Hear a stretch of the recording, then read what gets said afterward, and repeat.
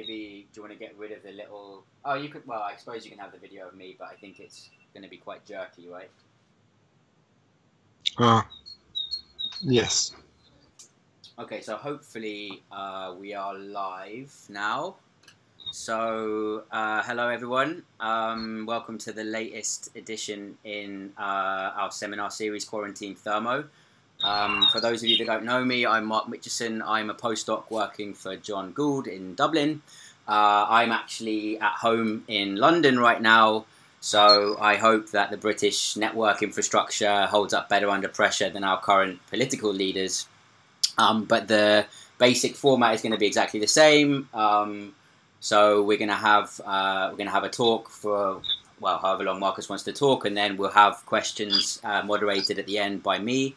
So if you think of any questions during the talk, then just feel free to write them in the YouTube chat and I'll pick them up at the end.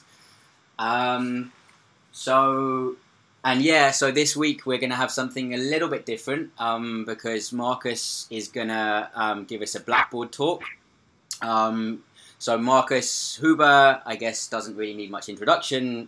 He's an expert in many things: quantum information, quantum thermodynamics, and many other things. He's going to tell us this week about measurements and cooling. Take it away, Marcus. Cool. Thanks, Mark. Thanks for the invitation, and thanks a lot for organizing this to you and John and Francesca. It's been a really enjoyable seminar series. I hope my experiment of a Blackboard talk works out. We'll see about that. Okay, so I was going to talk a little bit about a couple of topics that we were recently investigating. So something that I'd always felt was missing from the theory of thermodynamics, especially a resource theory-based approach, was an inclusion of a notion of measurement and what kind of resources this actually needs. And this in turn turns out to be closely related to the question of cooling and resources and so on. So what I'm going to talk about is loosely based upon 3 papers. The first is Ideal Projective Measurements of Infinite Resource Costs with Nikolai Fries and Yelena Goyanova, where we basically set out to determine what are the minimal requirements for measurement to take place from a thermodynamic point of view. And this leads us inevitably to a bit of an older work by a big collaboration that started in Geneva when all of us were still there. There's the first author, Fabien Clivat, to the left, Nicolas Brunner and Jonathan Borbrask, who is now in Denmark, in Copenhagen. Then Geraldine Hack and Ralph Silver, who is now in Zurich. And finally, a recent add-on to that paper about improvements for cooling through memory effects with another PhD student of mine, Phil Taranto, and current postdoc, Faraj Bakhshinejad. Okay, so what is it all about? Let's think about measurement, and also let's avoid the measurement problem altogether for now, because otherwise there'll be a lot of foundational fights about the correct interpretation of quantum mechanics. And to avoid this, let's just say that whatever a measurement apparatus does, a part of it for some time is surely described correctly by quantum mechanics. So what's going on? Let's say there is a quantum state coming along. I'm going to draw this in terms of a circuit diagram. So here I have a system, rho s, and I have another density operator describing my measurement system. And the assumption here is, of course, initially they're not correlated yet, which is a reasonable assumption. You can't quite assume that the measurement apparatus is going to be correlated with all the things you want to measure in the future. So then there will be some physical interaction taking place, which will be described by a unitary, depending on what kind of resources you take into account. Is this agent controlled? Is this unitary allowed to change energies? Does it need a perfect clock? Is it like a thermal operation? You can put different things there, but in the end, you will end up with a joint system, or a joint state of system and measurement apparatus. And this joint state will have to fulfill certain properties, right? I mean, in order for this measurement probe to measure the system, it will have to be correlated. And that's where the entire idea comes from, right? Because correlations thermodynamically are not for free and not unbounded, in the sense you can't just have any type of correlation from a thermal state. So what would you want? What would a measurement fulfill that is measurement? Like an ideal measurement would be unbiased. That means if I take my measurement basis, I'll just denote it in a computational way. So this is the projector onto the ith state of my measurement basis. The projector evaluated on the initial state should better reflect the statistics of some operator that determines the outcomes on the post-measurement apparatus state. I.e., if I read off the statistics of my measurement from a measurement apparatus, I want this to reflect the states of the system accurately. Second, maybe not optimally called non-invasive, is the fact that in the measurement basis, a quantum measurement, an ideal projective measurement, is non-invasive in the following sense. It means that in the basis I'm measuring in, the probability of getting outcome I before the measurement is essentially equivalent to the probability of getting I post-measurement. Sorry.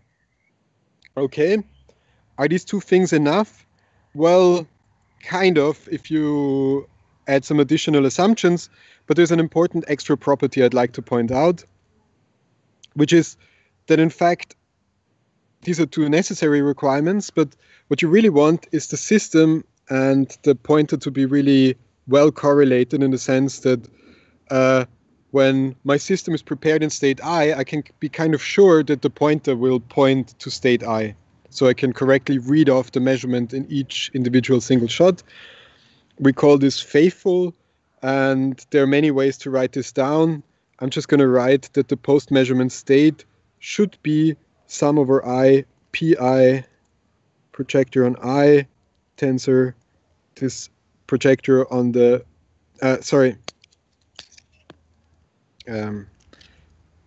tensor some state rho I of the measurement apparatus, plus possibly some off-diagonal elements we don't care about.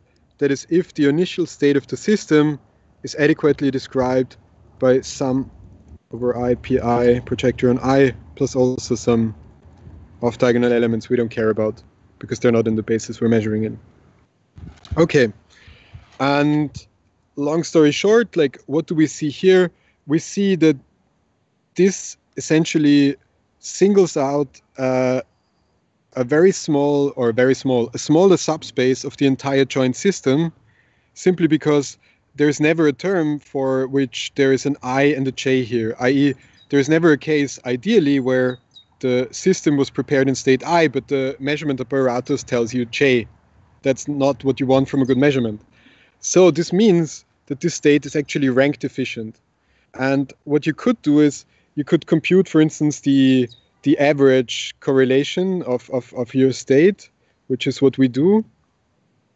Just sum over I trace of I tensor this pi I mentioned before of rho sm tilde, where we kind of assume that trace of pi I and rho j is equal to delta ij.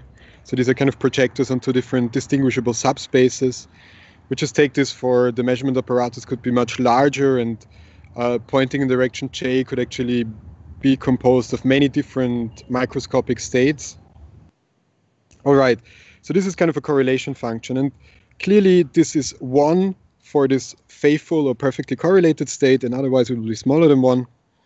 And the interesting thing is, we can actually, a lot of the problems are really hard to solve, but we can try to maximize the correlation given that our state is actually, our pointer starts in a thermal state. It's the only thermodynamically free thing, right?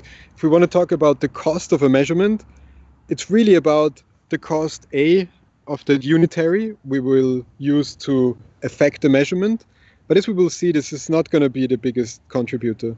The main point is we will be limited by the fact that the only free state is a thermal state.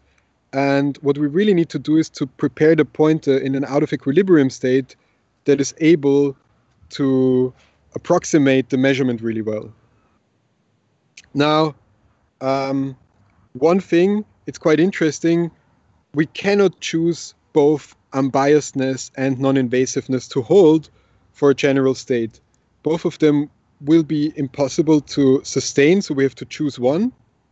So our choice was, we say, let's take the measurement to be unbiased. This even works with a thermal pointer. And then try to maximize this correlation function C under the constraint that unbiasedness should hold. And what is really interesting is this is an optimization problem you can write down the analytical solution for in a very easy fashion. So the maximal correlation of rho m is equal to a thermal state. For all dimensions, for all Hamiltonians, it's always solvable to be the following. It's always going to be sum over I equals 0 to the dimension of the machine divided by the dimension of the system minus 1 of the first Boltzmann factor. So e to the beta ei over z. So this is now the partition function of the pointer itself. So what it just means is this maximum correlation is just equal to the first dm divided by ds eigenvalues. So, for instance, if the pointer and the system have the same dimension, it's just the first eigenvalue. And that is, of course, problematic because it tells us that we need a lot of eigenvalues to be equal to 0 in order for the measurement to be perfect. And this essentially means we need an ability to create pure states. So given a thermal pointer, there's just a certain best correlation you can achieve within quantum mechanics, because this now includes the entire unitary orbit, all things that could possibly reach via Schrödinger time evolution, and this is limited. Now, we can do certain things, right? We can just change the pointer system to have a different Hamiltonian, just to make sure that all of the eigenvalues are concentrated in the first fraction of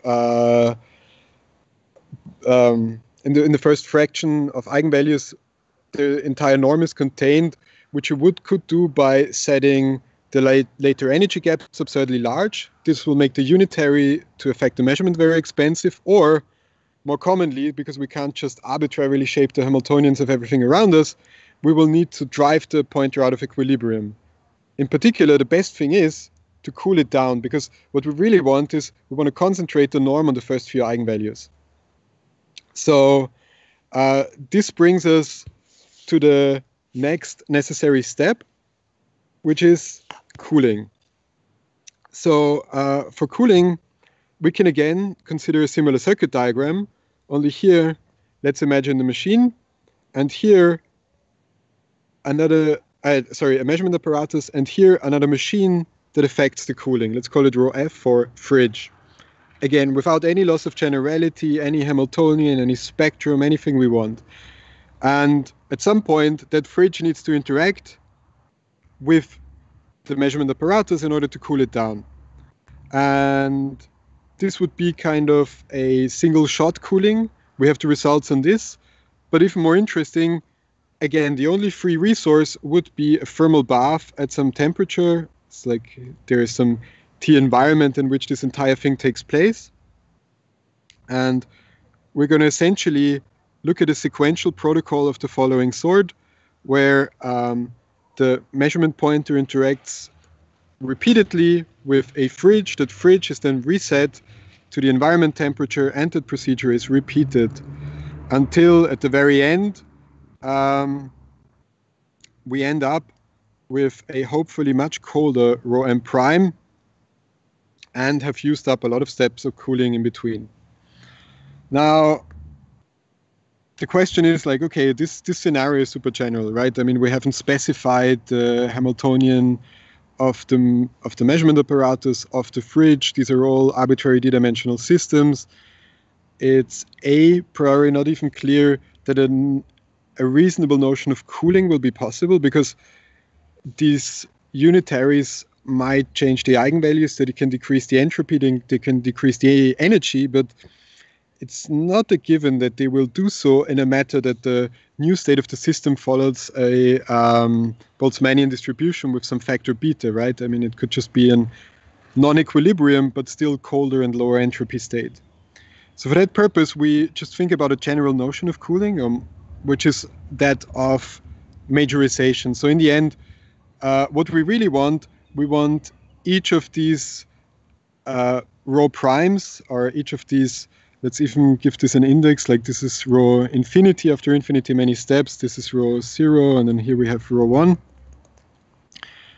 We want each of the former to majorize the latter, then we can say it's reasonably colder because it would include the notion of actual temperature of any Schur concave function, such as the entropy, and it would also be colder in terms of energy, and it would also maximize the ground state population, so you can kind of pick your favorite notion of what it means for a d-dimensional quantum system to get colder. So to be more symbolic, so rho I plus 1 is simply going to be the trace over f of u rho I tensor rho f u dagger, where rho f is essentially rethermalized into a thermal state all the time. Now, it would seem that this scenario is too crazily general to solve what is the best achievable cooling after infinitely many steps for arbitrary Hamiltonians, but it turns out that it is actually possible to answer this question. We can derive a universal attainable bound on this cooling that was presented in this paper here. And so we can prove it's a universal bound. We cannot get better, but also we can give a concrete protocol for obtaining it. And what is that bound? Well, it's actually quite simple. I can write it down. So the final machine state, the coldest possible state you could achieve, can simply be written as sum over I e to the minus beta e, I call it E max f, I over sum over k e to the minus beta e f max k I, where I assume these are the projectors onto the energy eigenstates of the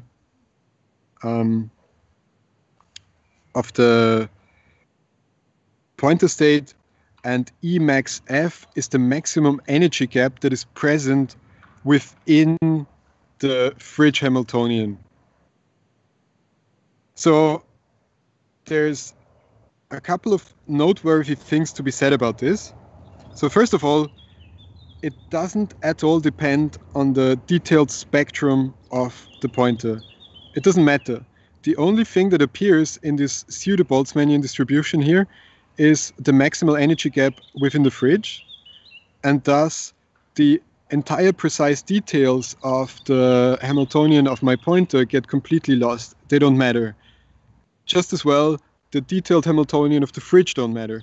This is basically a universal and attainable bound, but to be fair, in general, the Hamiltonians, the interaction Hamiltonians you would need to write down to actually achieve this are probably pretty hard, or in many systems impossible to engineer. However, it gives us still a universal and nice bound to say, okay, we cannot get colder than this. And it's kind of interesting because this is, you see, this is basically a distribution that would be, you would expect to appear in a harmonic oscillator, because in essence, it's as if each of the energy gaps was now the maximum energy gap of the fridge. And you can see how this drastically cools down the system, in the sense that every energy gap is now virtually made super large, which is essentially the same as if the temperature would have been made super low at keeping the energy gaps constant. So this was the second result. We can plug this in here in our first system measurement to show that, well, while it is indeed physically impossible to have an ideal projective measurement. This is inhibited by the first law. It's essentially as possible as it is possible to cool down your system to temperature 0. However, you can, in a reasonable similar paradigm, cool down the system quite substantially for a reasonable energy cost. Now, the energy cost, unfortunately, does not have such a closed formula as here. That really now depends on the intricate details.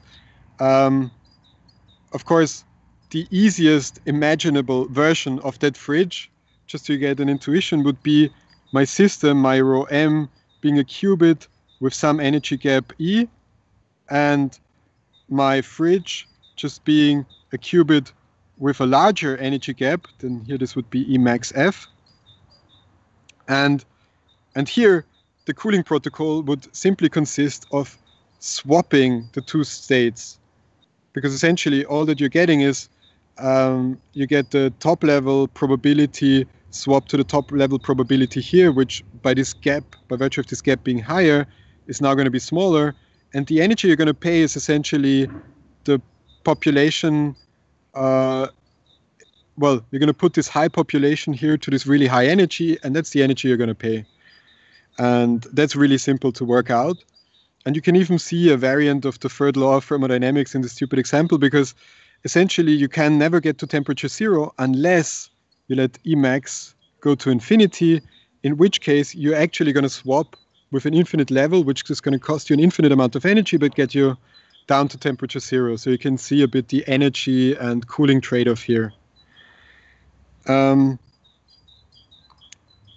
What is more, there is actually, you could say, well, why am I only acting here with unitaries, right? I mean, I could extend my unitaries to have also auxiliary systems. And indeed, this is something we also studied, and it gives you exponential improvements. So like whoever was going to say this is completely right. I can just, because I'm really bad at drawing, it turns out, we can also imagine the following, where in step 1, I interact with 2 machines. In the next step, I like 2 fridges. In the next step, I interact with one of the fridges I had interacted with in the past and a new one, and so on and so forth. So instead of rethermalizing each one of them at each step, I'm always going to keep one for 1 unit of time. So it's kind of a non-Markovian model with a memory length of 1. And by doing this and embedding this again in a Markovian scheme, it essentially turns out this is the same as if the target system was a different one and I'd cool it down to this cold state. And this is, again, excellent because the degeneracies of this tensor product system will be lifted and stretched out to match this maximum energy gap. And by doing this, essentially, I get an exponential improvement in cooling, which is already well known from a different approach, which essentially ours is just a d-dimensional generalization of, which is the notion of heat bath algorithmic cooling with scratch qubits. So here I'm essentially just going to enlarge the system to be comprised of a system plus some additional scratch systems. I cool with the same protocol the system plus ancillas down to as cold as I can get them. And then I do a final unitary and dump all of the entropy of my actual target system into these ancillas, and thereby get an exponentially colder system. I believe these are, this is essentially the gist of the 3 results I briefly wanted to mention, because they're all kind of related, so we can now plug them all together and produce a lot of plots and curves for energy costs for different Hamiltonians for numbers of qubits. And I feel like there are a lot of interesting discussions to be had and a lot of interesting further work to be done in this direction.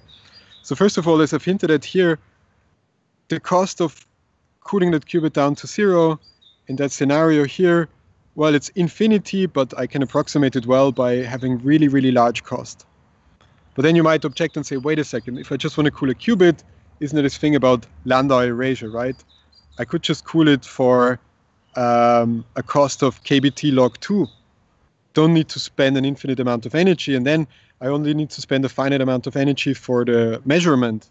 And in fact, this is kind of true, but it's just hiding the infinite energy in another infinite resource, which, depending on your implementation of Landau erasure, is probably time.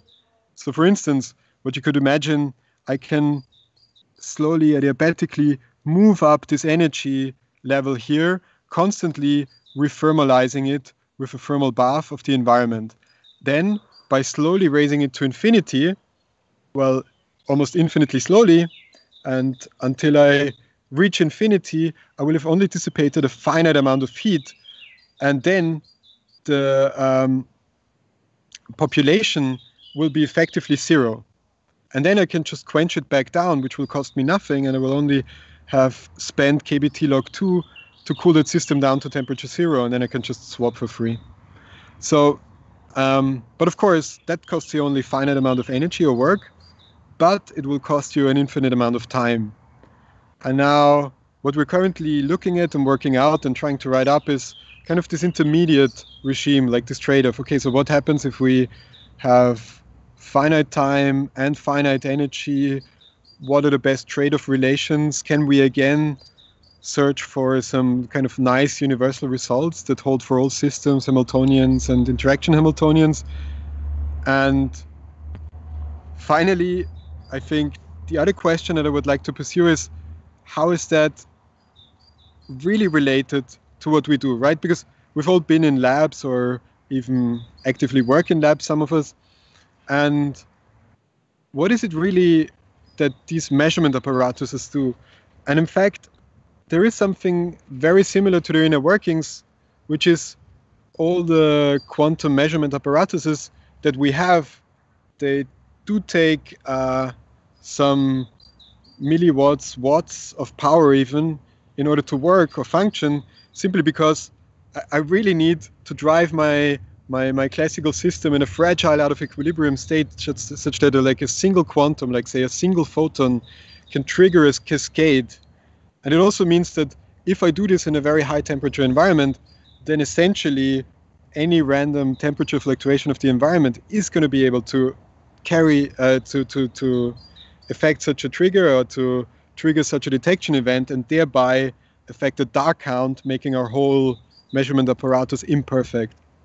So maybe it would be interesting to study, like, I see these bounds more in the spirit of Landau bounds for erasure, right? I mean, this is not a bound you can potentially hope to achieve in a complex system. You would require absolute and complete control over the entire unitary. And even if you set that unitary to be energy conserving, as you would do in the resource theory of thermodynamics, it would still mean you having to precisely engineer the correct interaction terms with possibly very intricate interaction coefficients and interaction ranges, turn this interaction on at a very precise moment with a very precise profile, and turning it off again at a certain time, which also needs a clock, which we're in previous works with Mark and Ralph and Pauli and lots of other people, Nicolas, we also showed that also this comes at a thermodynamic cost. So I think the bottom line message is that perfect measurements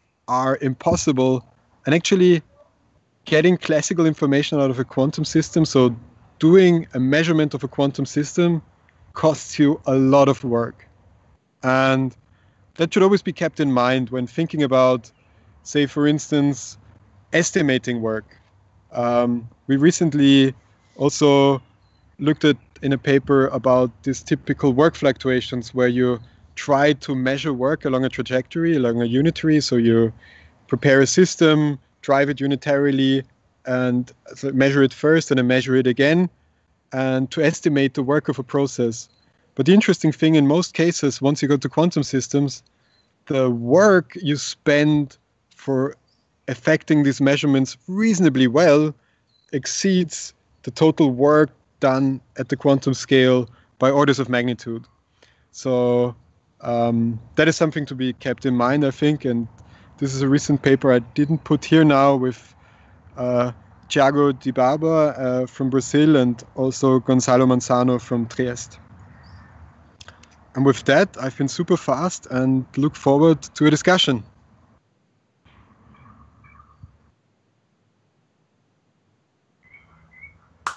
Great stuff. Thank you very much, Marcus. So that was great. I forgot to mention at the beginning that Marcus is, I guess everyone's realised that he's in his garden. So that was beautifully given a beautiful backdrop by the sound of birdsong, which is really, really nice. There's going to be probably a bit of a delay as questions come in. But we will, I'm sure, have plenty of questions from the audience. Maybe I can just start off by asking something. You kind of touched on this, but I'm not, just for kind of clarification. So you're bound on the cost of measurements. Yes. Are you taking into account there the potential energy cost of actually coupling the kind of measuring device to the system? Or is this bound purely a kind of kinematic one? Like it comes about just from the initial state? Do you see what I mean? Like, does this bound arise from the potential energy cost of actually sort of coupling? Aha. Do you see what I mean? Sorry. You mean the bound of maximal correlation, or Indeed. this one here? Indeed, yes. So this bound here actually comes about purely from the initial state. So it's purely kinematic in that sense, because what we kind of assumed here is unbounded energy to be present in the unitary. I see. So and as we see, like the unitary that is supposed to correlate these two is always a lot cheaper than actually the refrigeration, right? Because in refrigeration, we're going to hit the third law and essentially have this kind of exponential scaling as we approach zero temperature, which usually dominates this finite correlation cost. However, we didn't investigate, like this bound can only be reached if we don't have any restriction on the energy that we can put into the unitary in order to correlate these two. I see, that's very interesting. So typically you would of course also have an energy cost from actually coupling the detector to the system, I would say, right? Yeah, like in our paper we compute both, we show both in a graph, but we actually had to use an inset to show the correlation cost versus the cooling cost, because it's so much insignificantly smaller. Because in the end, the correlation cost can never exceed the energy scale of the system, and of the pointer system plus the system. Yeah. Whereas the cooling cost can easily and quickly, by bringing in this external cooling device here, exceed the energy scale of the system by orders of magnitude, which it typically does. Okay, thanks a lot. So we just wait a bit to see if any questions come in.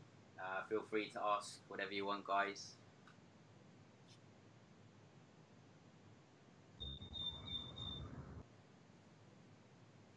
It's just a bit of a delay. Lots of clapping though. Virtual clapping. Maybe while we wait for another question, I can just ask another one that I was wondering about. I mean, so this applies to kind of ideal projective measurements, right?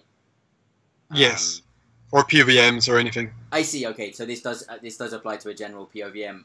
Do you know? Would you be able to apply this to kind of a continuous weak measurement, or? No. Everything we do is kind of discrete. In continuous systems, there are a lot of thermodynamic puzzles, right? Because,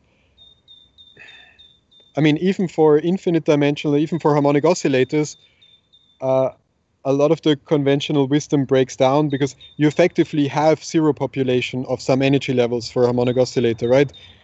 The point that I was saying here, that the first few eigenvalues of my measurement apparatus will be not sum to zero, basically implies this is a finite dimensional system. Because for a harmonic oscillator, if I take the first 10,000 eigenvalues, or the first however many I take, I can always approximate one as closely as I want to, right? Again, at a huge energy cost this time, because the energy is also unbounded. And for continuous variable systems with some quadratures, I think it's even harder to tell what would be the natural thermal state of such a pointer system. Right, right. Well, Because this typical kind of unphysical p eigenstate or momentum eigenstate you'd use for these clocks or for these weak measurement pointers, they're not really thermodynamically free. In fact, like you could even embezzle an infinite amount of cooling out of them. So the question is, to what extent do they really exist, or like what are the kind of operational resources that have to go into preparing them? And I don't really have a good answer for that. Yeah, okay, that's a great answer, but yeah, thanks. Okay, so we've got a few questions coming in. So Prasanna Venkatesh asks, could you please elaborate a bit on the cost of measurements in a two-measurement protocol for calculating work statistics? Aha, yes. So, well, the point is here. I'm just going to briefly. I'm just going to briefly draw a diagram, right? So initially, you'd have some system with some Hamiltonian. You drive it along some trajectory with some unitary, and then you end up with, say, another system with another Hamiltonian. And what the typical thing you do is this two-point measurement scheme, this TPM, where in the first measurement you do a projective measurement, a perfect ideal projective measurement in energy eigenbasis. So you measure here in EI, and then afterwards you measure again in EI prime, and you record the statistics. So given the probability that I've observed eigenstate I in the first, what is the probability of getting eigenstate J in the second? And then you can prove that these have all kind of relations, right? I mean, you know that these probability distributions give rise to a quantum version of Jaczynski equality that relates the average work done with the free energy change of this out of equilibrium system and so on. So there's a lot of cool stuff. But of course, if you then plug in our measurement cost here and here, you immediately see that this is not really easily possible. So here, maybe the best thing would do, I said before, we had a choice in choosing whether we wanted our measurements to be either unbiased or non-invasive. So here, of course, one can also consider the choice of first choosing a non-invasive measurement and then an unbiased one, and so on and so forth. So there's actually a lot of variation to this. And furthermore, something I kind of swept under the rug before, again up here, um, you might not want to maximize the correlations, but you might want to rather keep a measurement unbiased or non-invasive and then minimize the invasiveness or biasness. That actually gives you the kind of best results. In fact, you can even recover the exact Jaczynski relation for the work statistics despite your measurements being wrong, which is kind of interesting. In each single shot, your measurements have a finite probability of error, just pointing in the wrong direction. But in the end, once you compute the averages and the statistics, you recover the exact relation you would have expected for an ideal measurement. So that is the good news. So I guess if it's just about these relations you care, you can still do them. However, if you care about each individual run of the experiment, then essentially you will make big mistakes, and as you try to suppress them, you will have this exponential cost, like this typical third law behavior of preparing your measurement system in order to be able to do a reasonably good measurement, and this cost quickly exceeds the energy scale of your system. So it's just to keep in mind that whatever work you're estimating is not going to be useful anymore because you've spent way more in estimating it than you have seen. Great. And actually, I should mention, maybe I can try to, or I have here, do I have a link? I have a link to the paper. When did we do this? There. Here. We actually wrote a paper about this with Thiago, Gonzalo, Yelena, myself, and Nico, where you can read all the details of this, of the context of work cost in the context of TPMs. Great. Thanks very much for a very comprehensive answer. So Yeah, so we've got another question from Marti Perarnau. Hi, Marti. Marti says, Hola, Marcos. Thanks for the nice talk. I was wondering about the third law, or cooling, and the resources involved. You mentioned complexity as a possible resource, if I remember correctly. I understand how time and energy can be exchanged as resources, but how about complexity? Do you know how one would approach or quantify it? Okay, that's a spoiler alert to my newest paper, which will surely take half a year, but okay. It's a great question indeed, because I've only told you about energy and time, but there are some results, and maybe they're also interesting in the context of our measurement project, which are, think of it this way. Like I've shown you, like I've told you roughly this procedure here for Landau's erasure, which is essentially slowly raising the energy gap. By slowly raising the energy gap, I can essentially I can cool for only kT log 2, finite energy but infinite time. But what else could I do? I could also think of it as a finite swap protocol where I consecutively swap, say, with a finite number of systems, or even an infinite number of systems with increasing gap. Okay, and I do first this swap, then this swap, then this swap, then this swap, and so on and so forth. I will end up with lower work costs. So I save on energy, but it'll cost me more time. What if I do this to infinity? Well, I end up with infinite time but finite energy, and it's another version of Landau's principle. However, what I can also do is I can write down the Hamiltonian, because this is now a product of U1, U2, U3, and so on until U infinity. I could, in principle, just write down a new U tilde, which is equal to that product, but it is generated by some e to the g h, some new interaction Hamiltonian, and bam, I can, like, this is a clear example. I can cool to zero temperature in finite time with finite energy. All I need is this h. And so this is my notion of complexity, because once you look at it, depending on what system you choose, so like we have all of these results for n qubits or n qubits or harmonic oscillators, but what you will need is, for instance, infinite range interaction. So we all know, like, nature or the standard model equips us with very natural bipartite interaction terms. Most of the tripartite interaction terms we need kind of for autonomous systems, we basically generate perturbatively, and it's kind of hard. Like, people in quantum optics will know all about these nonlinearities and things. Generating them is a tough job, and it doesn't quite come out natural.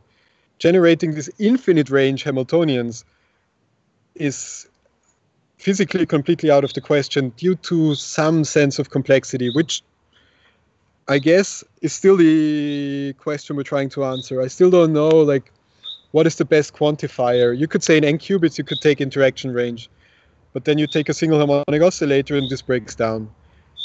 So I think we're on the verge of answering this question. We're writing some things up, but that's essentially the trade-off I was envisioning.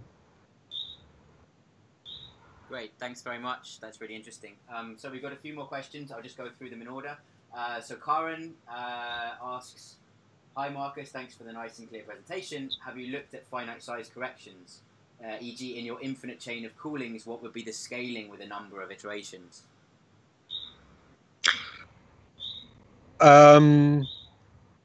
Yes. We have, in the sense that Ralph and Fabien had looked at it, but I forgot what we found. So I'm afraid I'm not equipped to answer this question right now. It's been a while since I wrote the paper, so if I read up, I could answer, but I guess the we results can didn't be study found it in the great paper. detail, sorry. It's in the paper, right? So I guess Karen can find it there. I guess even then it's not even studied in great detail, so like the exact finite size corrections and trade-offs are interesting. I don't know. Okay, cool. So let me move on to a question from Susanna Welga. Hi, Susanna. She asks, is there a direct relation between the thermodynamical cost of a given measurement and the Fisher information resulting probability distribution? Interesting. Good question. So the Fisher information, well, it's a bound on the minimum, like the minimum uncertainty, right? So I mean, I guess you need a parametric model. I mean, I'm by the way Yeah, just so learning like about this stuff. So what? in principle, there's no parameter in what you're doing, right? So I guess it Yeah, depends. we could think about measuring the like. Yeah, I'm guessing one would first have to think of a framework to correctly kind of map these operational tasks, because parameter estimation is a bit more than just doing a projective measurement, right? Right, right, indeed.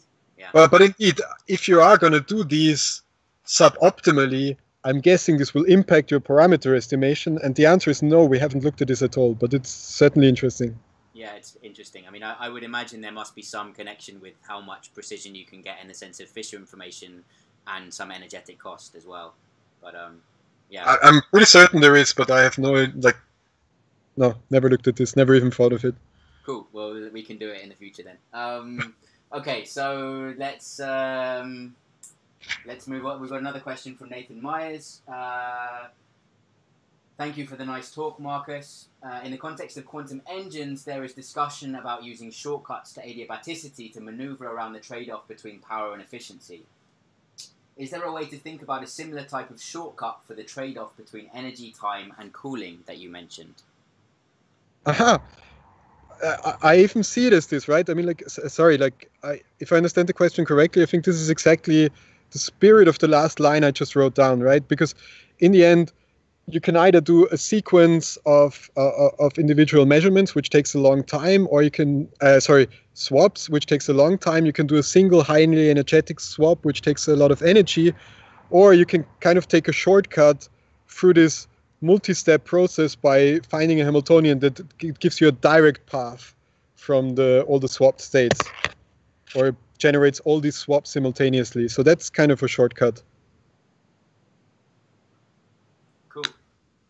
Okay, thanks. So if we have, maybe let's give it one more minute, see if anyone has any more questions. There's a little bit of a delay.